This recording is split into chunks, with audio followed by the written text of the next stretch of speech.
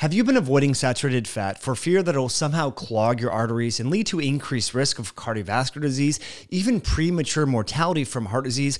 I think you might want to understand the findings of this new analysis, looking at observational studies, epidemiological studies, randomized clinical trials, and also systematic reviews, finding that there's little, if any, correlation or association with consuming saturated fat and its associated increases in any cardiovascular disease-related complication and death or mortality from heart disease. This is a new paper. The title here is Saturated Fat, Villain and Boogeyman in the Development of Cardiovascular Disease? ?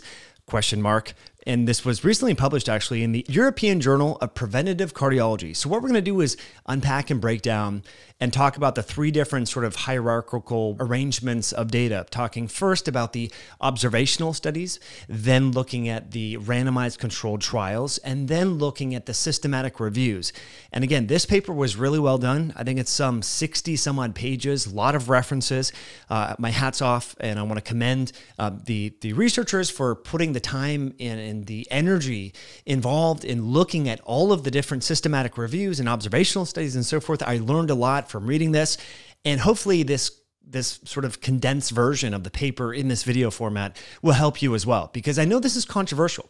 Again, it's sort of common knowledge. People presume that if you ingest saturated fat, that it somehow selectively goes to your coronary arteries and causes stenosis and causes them to become occluded and narrowed, sort of like when you pour bacon grease down your drain and it clogs the pipes. Well, there's a lot of inconsistencies and logical flaws and scientific or biological flaws baked in, tacitly implied in that argument. And it's worth mentioning that coronary artery disease and cardiovascular disease specifically, or generally speaking actually, is a chronic inflammatory condition. We know that various immune cells, macrophages, and oxidized LDL, there's multiple underlying pathophysiologic changes above and beyond just sort of fat sticking to the lumen of the endothelium. There's a lot more going on here. So again, although this is prevailing knowledge, and this is the paradigm that many people ascribe to believing,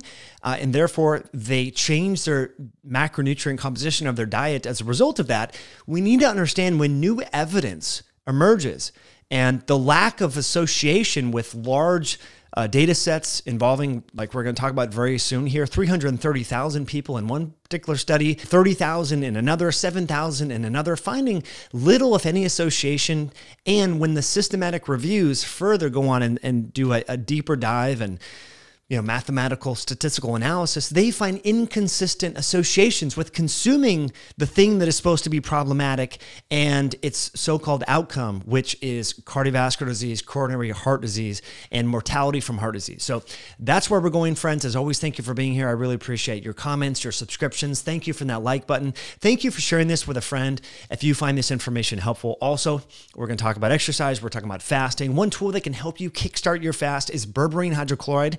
This is a very effective natural compound that has been shown to accelerate the physiology that's linked with fasting. So if you're into time-restricted feeding, which is my preferred method of fasting, which is you start your day with food, well, not right away, but you eat earlier in the day, but you start your fast earlier in the day, you can take berberine hydrochloride with your last meal or shortly afterwards to kickstart your fast.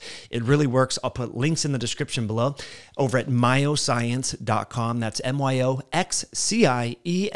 myoscience.com. Use the code podcast to save on the updated berberine accelerator formulation. This is the fasting accelerator formulation. Great product. So let's get right into it and talk about the history of where did we come up with this so-called diet heart hypothesis? How is this the prevailing paradigm? Well, we need to go back to the 1950s and 1960s. We've talked about Ansel Keys before on this podcast over the years. We've interviewed Nina Teicholz and other people, but you need to understand that Ansel Keys, although he was not so scientifically rigorous with regards to his 7-country study that looked at various regions in the Mediterranean. And the result of that led to this formation of this hypothesis that, well, consuming fat so-called clogs the arteries. So therefore, we should reduce fat intake in the diet and form policies around this and encourage people to have more healthy whole grains. Well, okay, we know that wasn't as scientifically rigorous, but I do want to mention that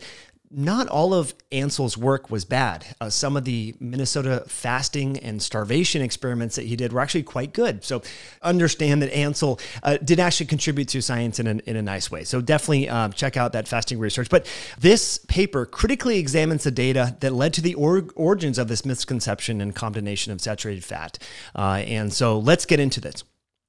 I think it's really important. So these 4 observational studies, again, we're going to talk about the epidemiological or observational studies. We're going to talk about the RCTs and then the systematic reviews, and then get to the conclusion. So what do the observational studies find? So this observational study, known as the PURE study, the Prospective Urban Rural Epidemiological Study, the largest ever epidemiological study involving over 135,000 people from 18 different countries.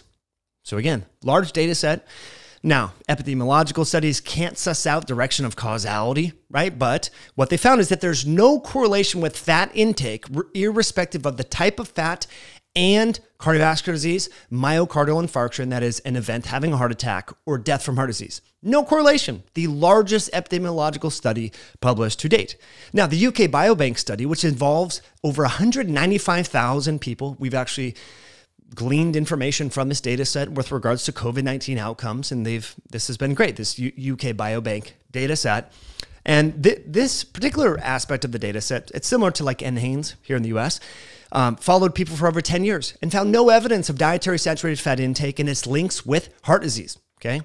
And actually substituting saturated fat for polyunsaturated fat like canola oil, corn oil, cottonseed oil, etc., soy oil, actually increase risk for cardiovascular disease.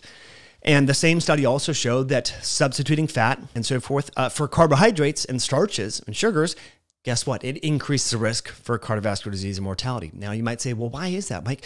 Remember, because cardiovascular disease and the so-called process of atherosclerosis is inflammatory in nature.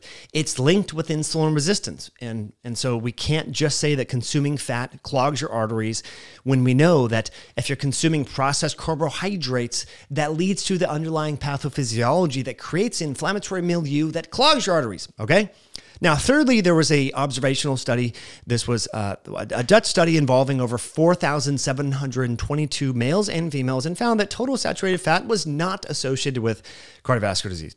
Now, for the randomized controlled trials, we know that the RCTs are helpful. They can tease out causality and demonstrate cause and effect. And so the largest of the context here, we're talking about fat and so forth, the largest study looking at dietary saturated fat in heart disease was this PREDIMED study involving over 7,447 people between the ages of 55 and 80.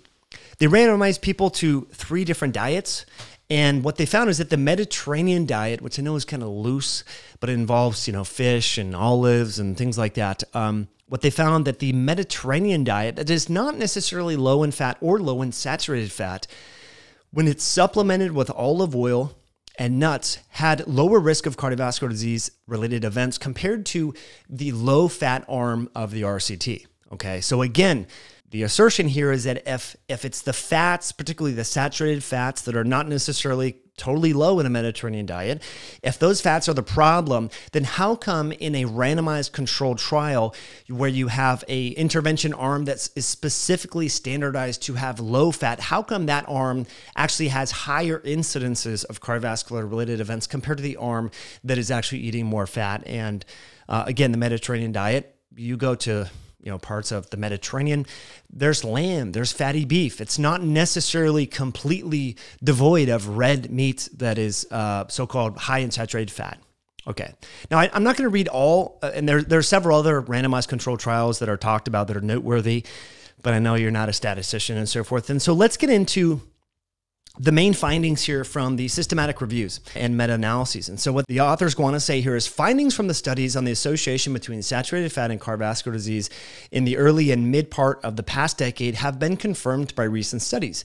A narrative review of 19 meta-analysis, randomized controlled trials, and observational studies found no association between saturated fat consumption and cardiovascular disease. The meta-analysis of observational studies report in this review found no association between saturated fat intake and coronary heart disease, while meta-analysis of the randomized controlled trials reported in the review were inconsistent but tended to show lack of association. The conclusion was that the strength of evidence for the recommendation to limit saturated fat for coronary heart disease prevention may be outdated and is in need of a reevaluation. So I think that's really important. And they go on and talk about all the different aspects here and get into a lot of different things, but I think this is important, this sentence here. A review of 28 randomized controlled trials and 11 meta-analyses that examined diet and cardiovascular disease concluded that the preponderance of evidence indicates that low-fat diets do not reduce cardiovascular events or mortality. And they go on to then talk about why it's important that as this research shows inconsistent conclusions, especially with regard to these randomized controlled trials, the observational or epidemiological data, that we challenge the current paradigm in wake of this new evidence and the inconsistent observations and research.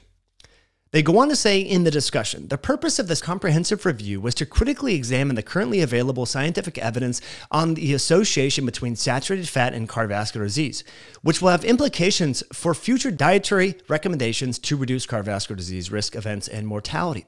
Our investigation expands upon prior investigations investigating the association between saturated fat and cardiovascular disease and adds to a growing body of evidence showing that saturated fat has no significant impact on cardiovascular disease and outcomes.